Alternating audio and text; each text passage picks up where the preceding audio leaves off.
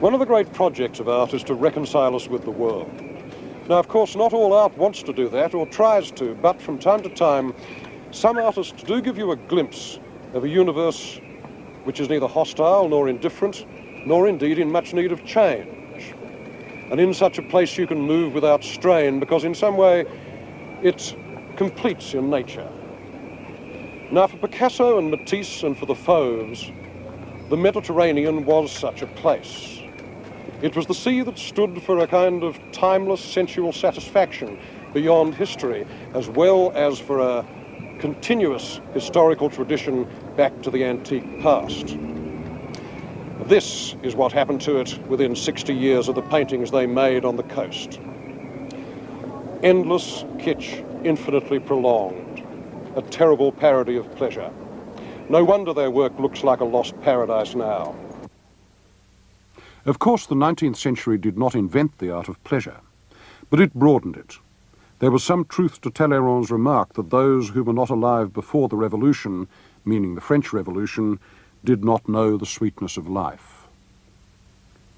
For the rich, it was absolutely true, and in fact the pleasure principle in 18th century art belonged to one class, the aristocracy. The great image of civilized pleasure in painting was the fête champêtre, a gathering of people enjoying themselves in the open air. Culture preening itself in the presence of its opposite, nature. These picnics begin with Titian and Giorgione in the 16th century. Antoine Watteau painted them in France in the early 18th century, and they became a staple of court art. Thomas Gainsborough married the fête champêtre to the formal portrait, Mr. and Mrs. Andrews contemplating nature as condensed in their own property.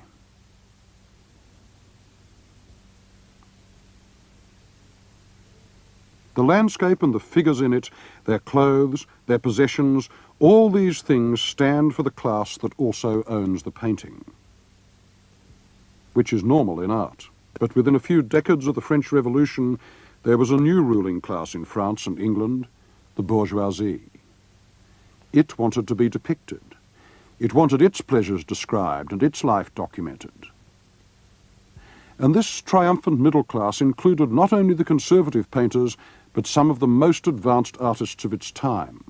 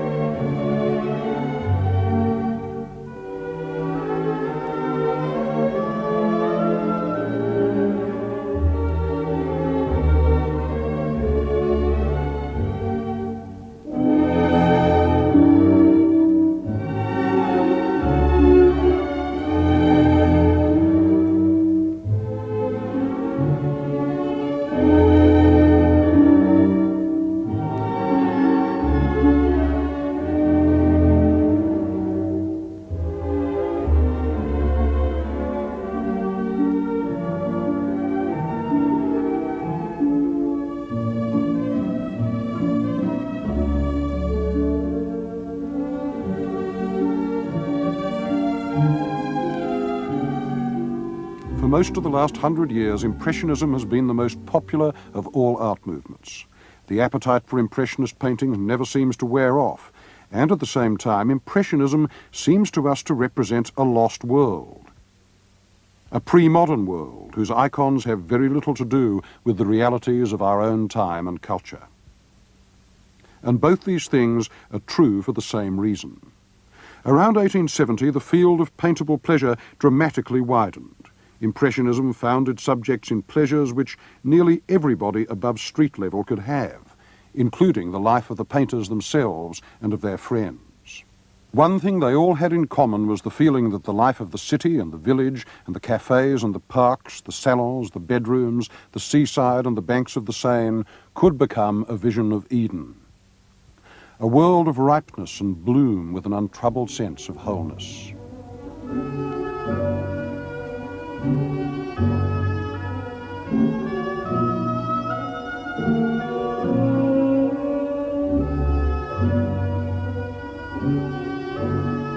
The Impressionists had their moment at the start of the longest continuous peace that Europe would ever know, 44 years from 1870 to 1914. A lost world that you need to be very old to remember.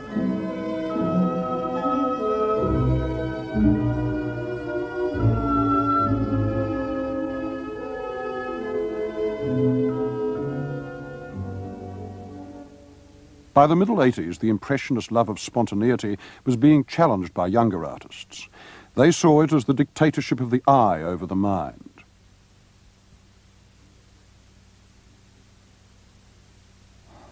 The unit, the building block of Impressionism, had been the brushstroke, which was as personal as handwriting. The greatest of the younger artists was Georges Seurat, who replaced the stroke with the dot. Hundreds of them. Thousands. The dot was impersonal. It grew in colonies like coral. It stiffened the shapes and gave them the archaic Egyptian stillness that Seurat contrived as the antidote to the Impressionist love of the moment. Above all, the dot meant control of colour, step by step. Seurat's eye for colour was one of the subtlest in all art history, and he wanted each touch to have the analytic clearness of scientific thought. His subject matter was that of Impressionism, but his aims were not. He wanted to give his images the density and permanence of classical art, order, system, dignity. He didn't want snapshots. He wanted to reveal the processional aspect of modern life, something formal and rigorous and akin to the heroic dandyism that Baudelaire had seen in Paris 30 years before. I want to show the moderns moving about on friezes, stripped to their essentials. To place them in paintings arranged in harmonies of colours, in harmonies of lines, line and colour fitted to each other. He did this in an enormous painting of Parisians strolling on a Sunday afternoon on a grassy island in the Seine called La Grande Jatte. Here the middle class at play got the ceremonious nobility of treatment that art once reserved for gods and kings. Here pleasure takes on the gravity of history painting. Seurat built his space like a Renaissance fresco with the most exacting precision. It's held together by complicated rhymes and chords of shape, some of which you hardly notice at first. The woman fishing there is the twin of that tiny figure in the extreme distance. The monkey's tail emulates the hook of the dandy's cane. The decorum of posture and gesture, the distances people allow themselves on that green lawn, is turned into the decorum of classical art itself. He's a bit ironic about his middle-class moderns. They glide about on the grass like tin toys on wheels. But the irony is part of the modernity. Just because it is a distanced painting, it makes you aware of its semantics. And the spectacle of art as a language fascinated Seurat. He had grasped that there is something atomized, divided about modernist awareness. To build a unified meaning, the subject had to be broken down into molecules and fragments, and then reassembled under the eye of formal order. Hence the dots. You could make reality permanent by displaying it as a web of tiny stillnesses. That is what La Grande Jatte was really about. Infinite division, infinite relationships. Claude Monet had come to the same place by a different route. If Monet had died in the same year as Seurat, 1891, we'd honour him as the essential impressionist and sooner or later pass on by.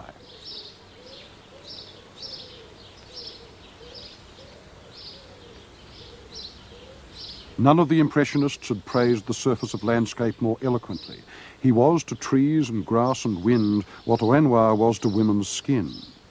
But at the same time, not very much that Monet painted before his 50th birthday had the complete reflective permanence of great art. The problem was to deepen the game of seeing, to show that the eye was connected to the brain with its immense powers of discrimination. But to do that, one must possess the subject. This kind of meditation needs pleasure and not pain. It has to come from the centre of the self and not from its disturbed edges. The novelist Gustave Flaubert once remarked that art is a luxury. It requires calm, white hands. And I suppose the supreme example of this in the life of a painter is the garden which Claude Monet built for himself at Giverny, about 50 miles outside Paris.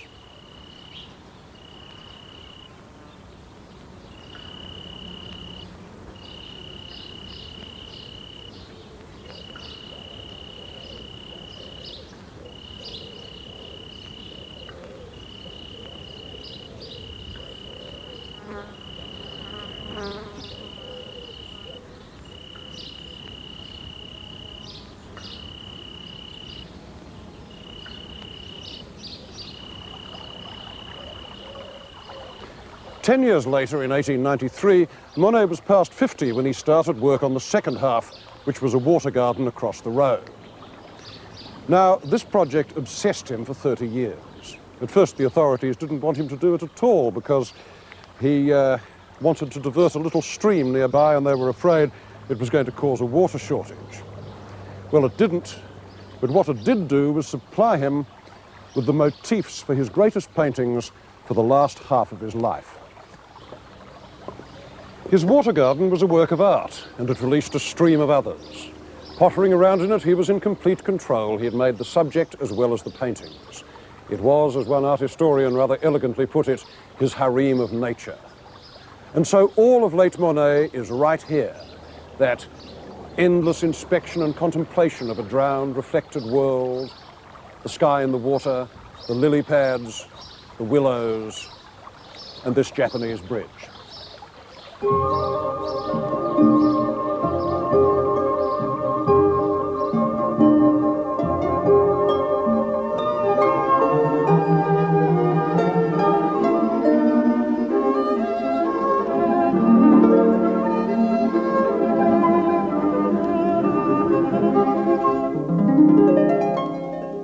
The pond was as artificial as painting itself. It was flat, as a painting is. What showed on it, the clouds and lily pads and cat's paws of wind, was caught in a shallow space, just on the surface, like the space of painting. The willows touched it, like brushes. No foreground, no background, a web of connections. Monet's water lilies were a slice of infinity. In them, emptiness matters as much as fullness. Reflections have the weight of things. To seize the indefinite, to fix what is unstable, to give form to sights so complex, so nuanced, that they can hardly be named. This was a basic project of modernism. It went against the smug view of reality that materialism gives us. And it could only be developed in a context of visual pleasure. No distractions. Its other pioneer, but a very different one, was Paul Cézanne. From 1880 to the year of his death, 1906, Cézanne spent most of his time working here in the south of France, in a studio outside Aix-en-Provence.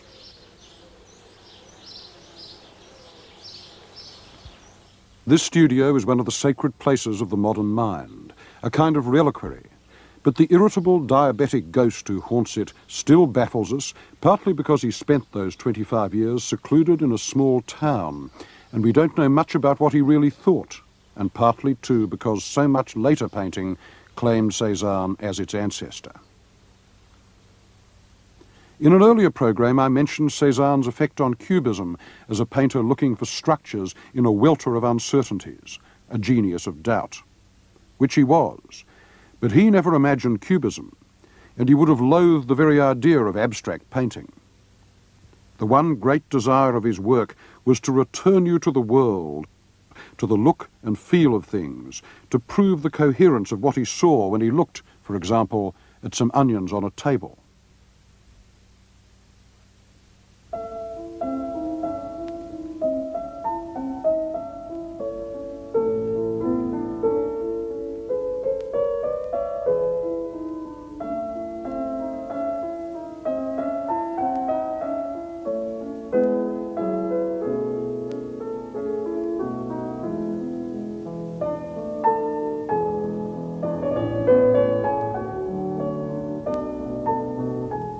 He took an enormous amount of time and trouble over his paintings, sitting after sitting.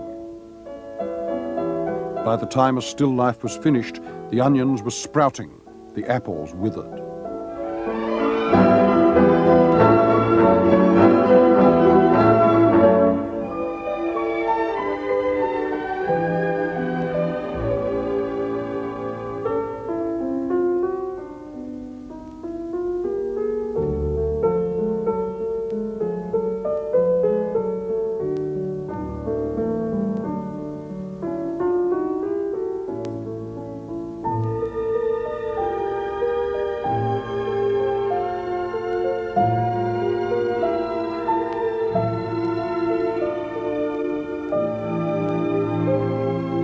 The landscape could not decay, and Cézanne made a point of trudging out to his view day after day, lugging his portable easel in all weathers, until he died of a chill that he caught from painting in the open air.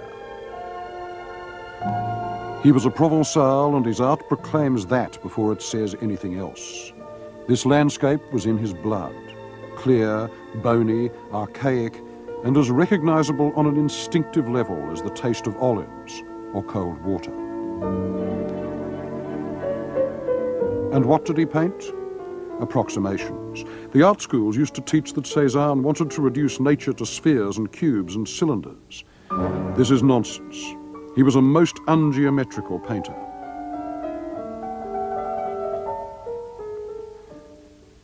Instead of clear forms, he set down tiny adjustments. You see him engaging his subject, inch by inch, minute by minute. Cézanne had no time for smooth generalizations, and by the end of his life he wasn't interested in the Impressionist snapshot either, the one-day painting that set down one scene under one fleeting condition of light. He painted the same motifs over and over again without ever once repeating himself. The hill that became his emblem was Mont Sainte-Victoire, outside Aix. He wanted his images to be the accumulated evidence of thought, every painting a deposit, a sort of uneven crust of observations. The more he painted, the more he saw, and the more he saw, the more manifold and unattainable truth became. No painter ever achieved more in such isolation. Instead of facility, he had an immense scrupulousness, and so he was frustrated most of the time, right up to the end. A few weeks before his death, he wrote a letter to his son in Paris. I must tell you that as a painter, I am becoming more clear-sighted before nature. But with me, the realization of my sensations is always painful. I cannot attain the intensity that is unfolded before my senses. I do not have the magnificent richness of coloring that animates nature.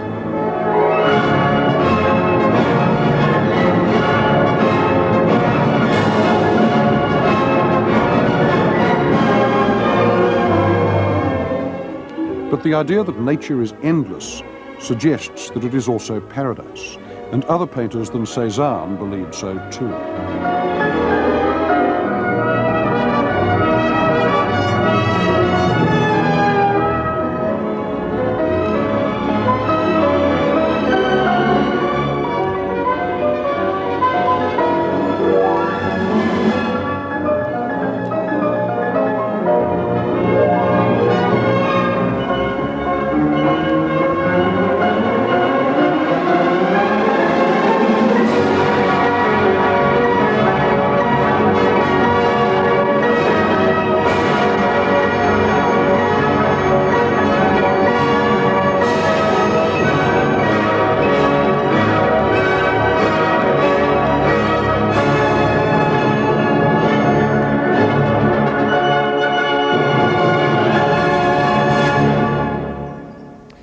what happened was that artists were looking for the kind of landscape that suited the pictures they wanted to do.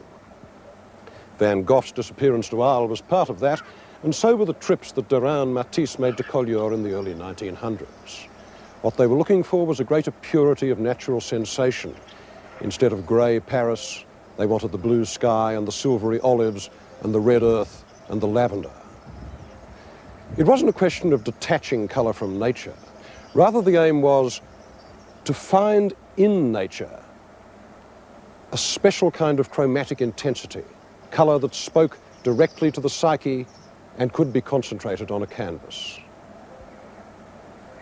The man who did most to bring in the idea of independent symbolic colour and free its role in art was a brilliant histrionic fugitive named Paul Gauguin. Now everybody knows something about him. He was the archetypal dropout, the man who gave up banking to paint, who went half crazy with his mad friend Van Gogh trying to set up an artist commune in the Yellow House at Arles, and who left his wife for the embraces of the Tahitians. What provoked his famous escape was the great Paris Exposition, which had a Tahitian sideshow, and travel brochures which read, "The lucky inhabitants of the remote South Sea paradise of Tahiti know life only at its brightest." The idea of the noble savage living in a blissful state of virtue in the fruitful bosom of nature was one of the great fantasies of European thought, and Tahiti was the proof that this creature existed. So the myth of Tahiti blossomed very quickly. Moreover, paradise was a French colony. So in 1891, Gauguin set off, cheered on by his friends and admirers, who nevertheless wisely stayed in Paris.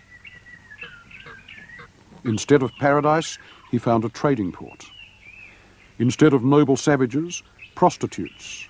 A culture wrecked by Bibles and booze, its rituals dead, its memory lost, its population down from 40,000 in Captain Cook's time to 6,000 in Gauguin's. So the paradise Gauguin painted was deceptive, even pessimistic, a lost Eden full of cultural ghosts, and his Tahitians were like survivors of a golden age that they could not remember. Those nymphs, I want to perpetuate them, with their golden skins, their searching animal odour, their tropical savours. It was his colour that pointed to the future. The colours of Tahiti were brilliant, and Gauguin used them with a moody intensity. He believed that colour could act almost like words, that it held an exact counterpart for every emotion and every nuance of feeling. Colour became the interpreter between the mind and the world. It was a language made up of patches on a flat surface. Its job was to express rather than to describe. For younger painters, this was a tremendous liberty. But they wanted to use it inside France, and its natural theatre was the South. For colour was the sign of vitality, the emblem of well-being. What came out of this was a movement named Fauvism, which essentially meant the work of three painters in the early 1900s, André Derain, Maurice de Vlaminck, and Henri Matisse. The word fauve means wild beast. It was a tag given them in 1905 by a dubious critic who had been offended by the intensity of their paintings. And what they produced was less a movement than an episode, a meeting of instincts among painters who liked strong sensation but had no binding theory. If you can imagine an aesthetic based solely on exhilaration, this came close to it.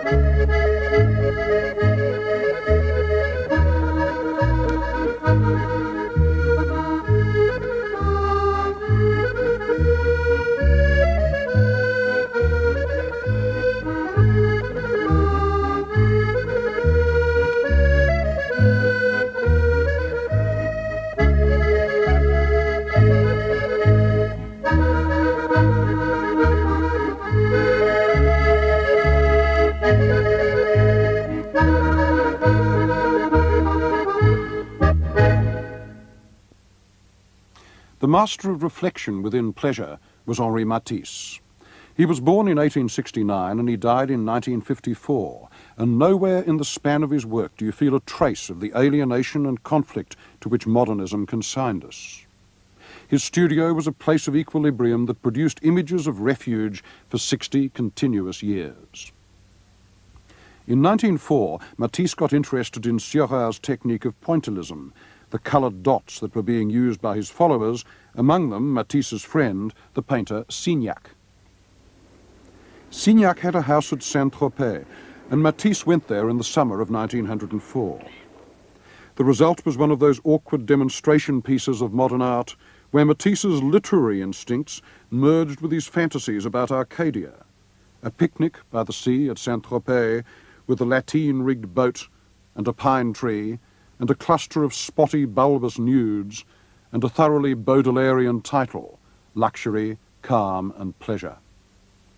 It was Matisse's first image of the Mediterranean as a state of mind, a clumsy painting, but a portent. In 1905, Matisse went with André Derain to paint in the little coastal village of Collioure, near the Spanish border. This was one of the crucial moments in the short history of Fauvism, because at Collioure both men painted their most radical pictures so far. This was the point at which Matisse's colour broke free. Thick blobs of paint one moment, bare canvas the next, and the harsh glitter of local colour to mimic the dazzle of afternoon light on the water. The new Matisses were very shocking indeed. Their defenders were uncertain about them, and their detractors thought them barbaric.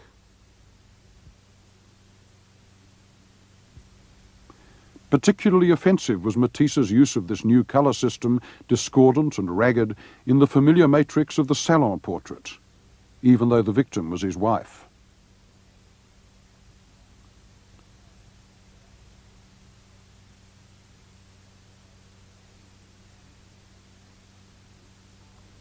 Time and again, Matisse set down an image of a pre-civilized world, Eden before the fall, Gauguin's dream, inhabited by men and women without a history, languid as plants or energetic as animals. The primitive look of these two huge paintings, the dance and music, still throws you. Matisse presents his image of music at its origins, enacted by half a dozen naked cavemen, prehistorical, pre-social almost, and definitely pre-technological. A reed flute or two, the slap of hand on skin. And yet, how powerful that editing down is. The simplest elements, earth, sky, body, each allotted its own local colour and nothing more. And within that simplicity, what energy. The dance is one of the few entirely convincing images of ecstasy made in the 20th century. That circle of twisting, stamping maenads takes you right back down the line to the red figure vases of Greece and beyond them to the caves. It tries to be as old as dance itself.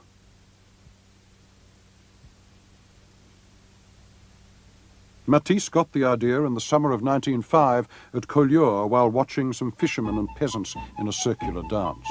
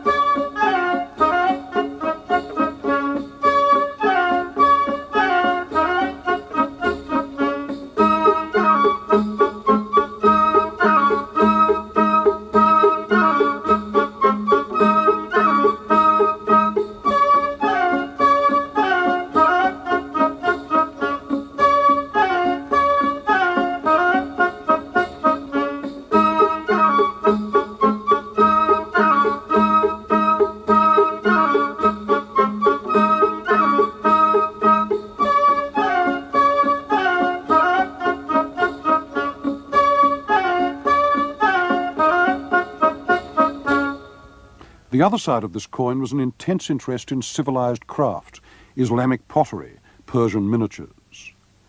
Matisse loved pattern, and through it he gives you the illusion of a completely full world where everything, background, foreground and in between, acts equally on the eye. One of the results was the Red Studio, which he painted in 1912. On one hand, he wants to bring you into the painting, to make you fall into it, like walking through the looking glass. That box of crayons is put just under your hand, as it was under his. But then it isn't a real space, and because it's all soaked in red, a red beyond ordinary experience, it describes itself as a fiction, as art. Like a Persian miniature, it's all inlaid pattern. And more than that, everything in it is a work either of art or of craft. The paintings are Matisse's. So are the sculptures. The only hint of nature is the plant, but it's a very tame plant, a house plant trying to be a work of art, and it's trained to rhyme with the curves of that chair. And those curves are also reflected on the other side of the room in a pink painting of a nude. So the Red Studio is, among other things, a poem about how painting refers to itself, how art nourishes itself from other art, and how, to this cast of mind, art can form its own republic of pleasure, a Switzerland, a parenthesis within the real world, a paradise. In 1916, Matisse moved more or less permanently to the south of France, to Nice. He found an apartment in the Hotel Regina, named after Queen Victoria, who had stayed there. When the Great War broke out in 1914, he was 45, too old to fight, too wise to imagine that his painting could interpose itself between history and its victims, and too certain of his aims as an artist to change them anyway. I don't suppose that any great artist since the 18th century has so devoted his work to an idea of comfort and refuge. Matisse once said that he wanted his art to have the effect of a good armchair upon a tired businessman. Now, 20 years ago, when we thought that art was going to change the world, this seemed at best rather a limited aim. But now that I'm sure that it can't and it won't, I can only admire Matisse's common sense. He thought that an educated bourgeoisie is the one audience that an advanced art can claim. And it seems that history has shown he was right. Anyway, this is where he lived and what he painted, the great indoors. And how fitting it is that so many of Matisse's best paintings should have been done in apartments and hotels. The room is a metaphor of their nature. A private place, always fresh, signifying luxury, the playpen of the adult mind, a womb with a view.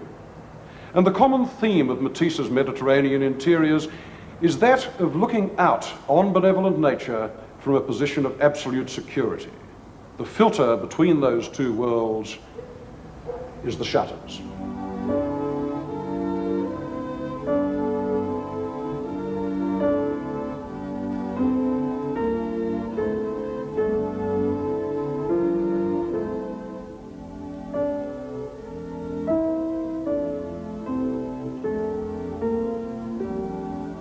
My purpose is to render my emotion.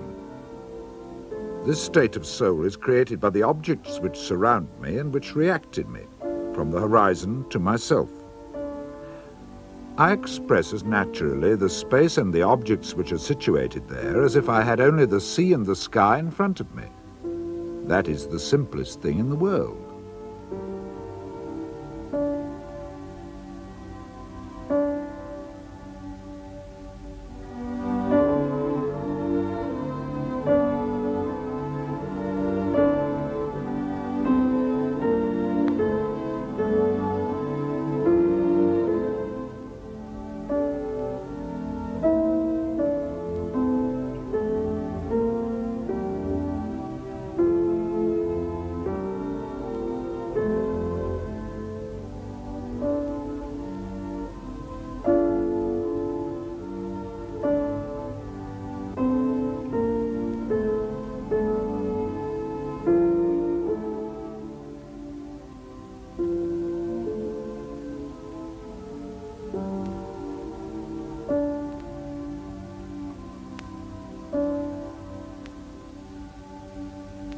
In order to paint my pictures, I need to remain for several days in the same state of mind.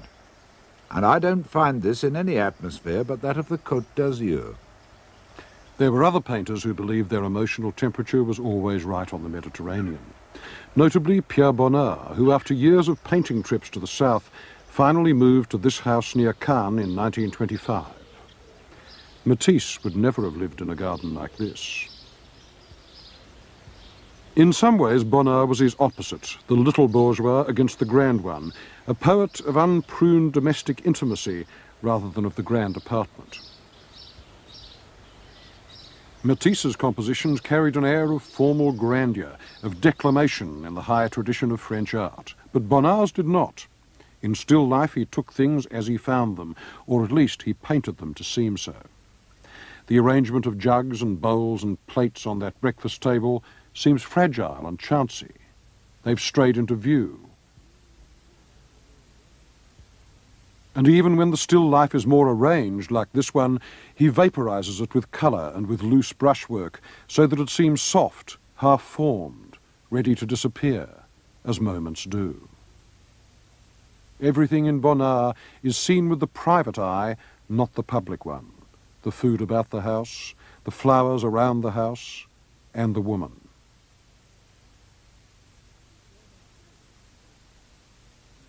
She's almost always the same woman, Marie Bossin. Bonnard met her in 1894, and after a liaison that lasted more than 30 years, he finally married her. They then lived together until 1942, when she died. Far from being the contented painter's wife in a cottage in the south of France, she was a nagging, jealous shrew who made life impossible for him and his friends, knew nothing about painting and couldn't even cook. But he was utterly and masochistically loyal to her. Bonnard was obsessed with the facts of domesticity and the memories of sexual pleasure, the privacy and the glimpsing, the feeling that the eye is privileged, a party to all secrets.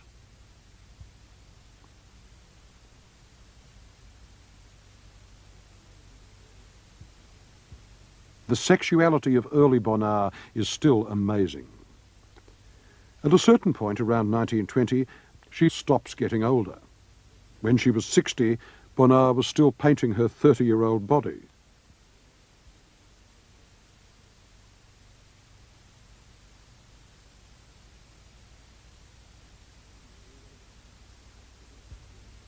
But she is always apart, self-absorbed, spied on. The perpetual Susanna in her bath, with Bonnard's the perpetually peeping elder, dissolving her in light, reconstituting her in colour, possessing her again and again from a distance.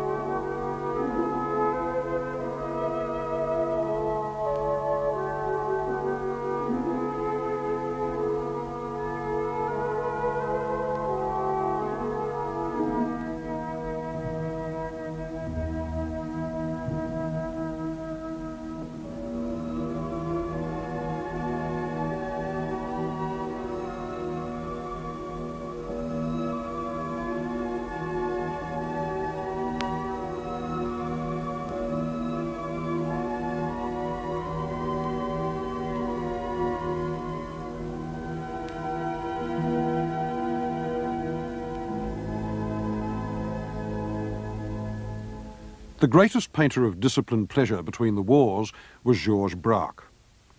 In 1915, a fracture opened in Braque's career. He joined the army and he was shot in the head. There was no brain damage, but he couldn't paint for some years. When he got back to the easel, he had decided once and for all that he could push no further towards abstraction. There is in nature, he remarked, a tactile, I almost mean manual space. And this is what he explored in the still lives of the 20s and 30s. If ever a group of paintings made concrete the desire for measure, sublimation, attention, and calm, it was these. The objects are ordinary: a guitar, newspapers, bottles, the routine subjects of Cubism. But each is given its exact visual weight. He wanted to distribute one's attention across the painting as evenly as possible. What all this meant was an ambition different from Cubism, to pick up and reassemble the pieces of the French tradition of still life painting that Braque, as a Cubist, had helped to shatter. The result is solider than Cubism, less hypothetical. He even mixed sand with his paint to give it more body, to endow it with a more resistant surface, like fresco, and to insist upon a slowness of inspection parallel to the immense deliberation which he brought to the act of painting.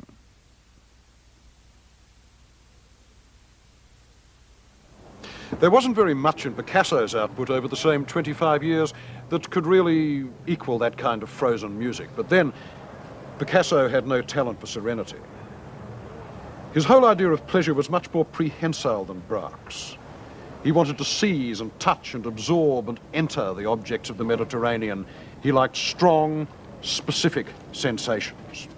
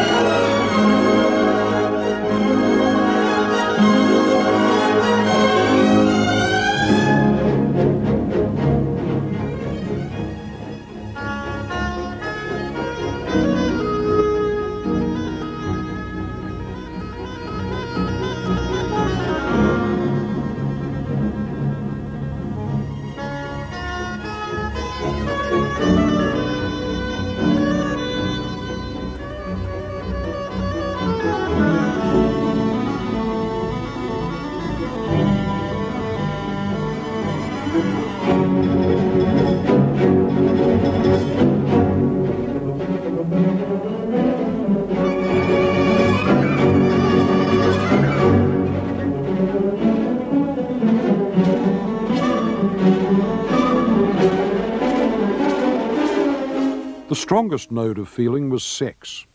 Picasso never tried to hide what he felt about it, and when his fear of women was aroused, and it often was, he had to paint it out. So, at one end of the scale, he produced some of the most demonic images of women ever done. This isn't distortion, it's more like dismemberment, killing the witch.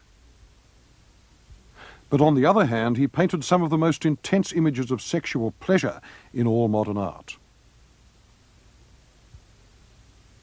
They were provoked by his affair with a woman named Marie-Thérèse Walter, whom he met in 1931. In the paintings, her body becomes not so much a structure of flesh and bone as a series of orifices looped together by that sinuous line, tender, composed, swollen, abandoned. The point is not that Picasso managed to will himself into the skin of this woman. Not at all. He depicted his own state of arousal and projected it on his lover's body like an image on a screen. Her body is reformed in the shape of his desire, and it's recognizable to anyone.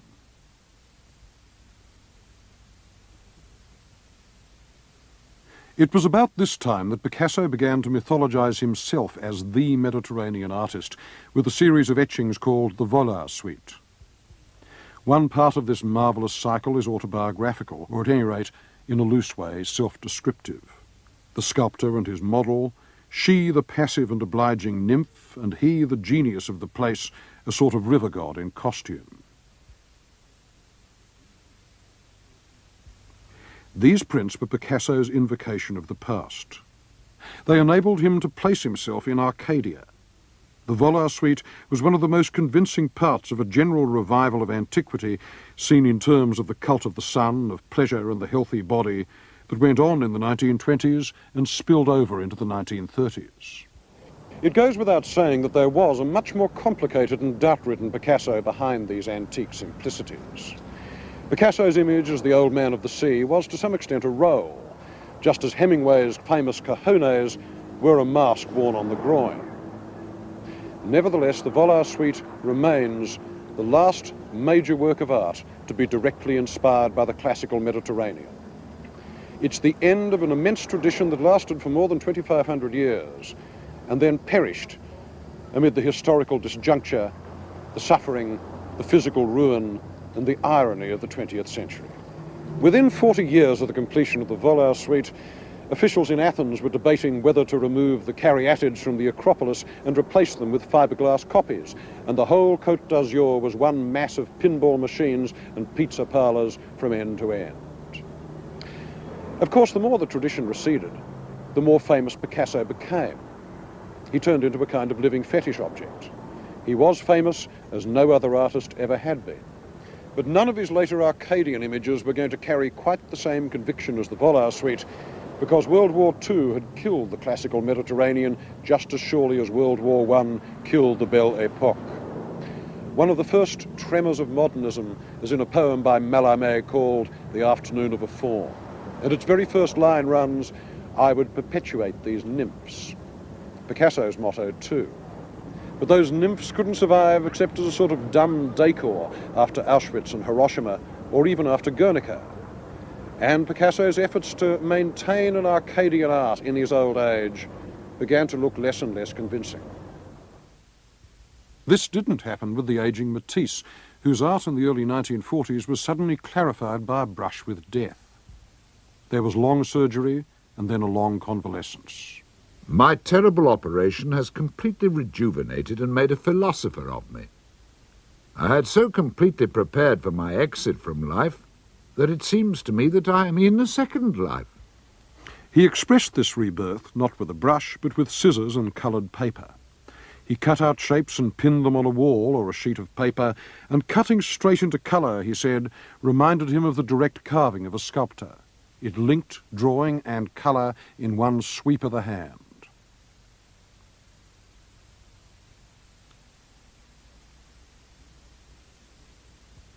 The images were like heraldic emblems of pleasure, signs for well-being. At an age when most painters are either dead or repeating themselves, Matisse had re-entered the avant-garde and redefined it. These cutouts were the most advanced painting and perhaps the most august being made in Europe. They showed the wholeness of gesture that most abstract painting wanted but didn't always reach. The fast coordination of hand, mind, eye and memory as the scissors flowed through the paper. One cut, the essence of decision. And then the pleasurable digestion, moving the shapes around, pinning them here and there until the harmony was reached.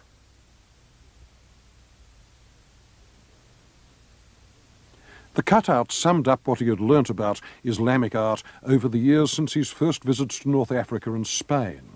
One of their sources lies in Moorish tiles in the walls of the Alhambra in Granada. But they were more than decorative, because Matisse, more than any other artist except Picasso, had saturated his work in the memory of physical sensation, of sunshine and water, the ecstasy of healthy bodies, salt and wine and flowers, the Mediterranean world, which he evoked for the last time in a frieze of diving figures, the swimming pool. This was his farewell to a subject which had been one of the tests of an artist's virtuosity since the 15th century. The human animal in energetic movement, the body stripped of its guilt, an end in itself. Between 1947 and 1951, Matisse was continuously busy with what he called the last stage in an entire lifetime of work and the apex of an immense, sincere and difficult effort. It was also probably the last major work of art that Catholicism would be able to evoke in our century. And this was the Dominican chapel here in Vence, for which he designed just about everything. The murals, the stained glass windows, the crucifix, the lot.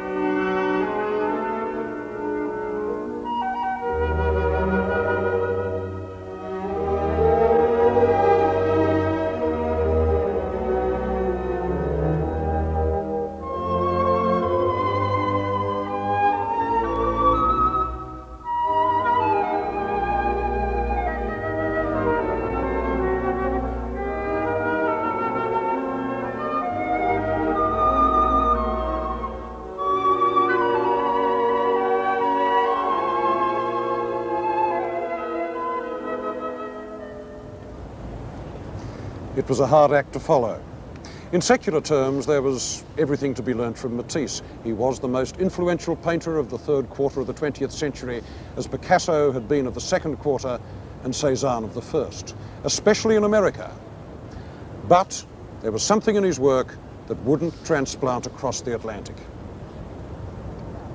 What wouldn't transplant was its Mediterraneanness, that ease and sensuous completeness that was rooted in Matisse's own youth. This wasn't a matter of style. It was a matter of a complete attitude towards life and how to live it and how to sustain human relationships, which came out of the 19th century and for thousands of people was wrecked by the last World War. After that, you could paint Matisse's, certainly, but you couldn't be Matisse. That particular paradise was closed, especially if you happened to live in a highly utilitarian society fueled by pragmatism and guilt, like post-Freudian America.